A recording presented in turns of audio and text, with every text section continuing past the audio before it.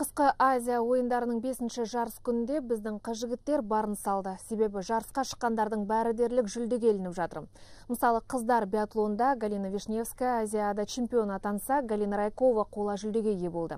Галина мен Алина 7,5 шақырымдық спринтте өнер көрсеткенін айта кетейік.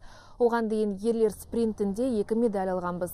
10 шақырымға жүгірген жігіттер арасынан Ян Савинский озды, Василий Подкорытов екінші келді. Максим Браун мен Антон Пантов тиісінше 8-ші және 9-ші орындарды иеленді.